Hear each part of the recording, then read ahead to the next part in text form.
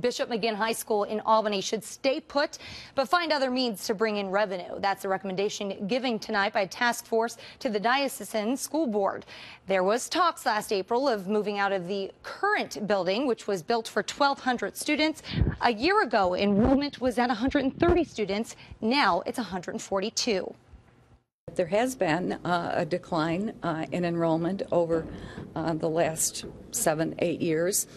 And there has also been a budget deficit at the end of the last several years.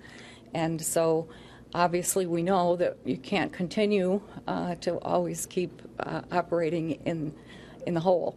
So again, that's one of the issues that we were looking to try to fix.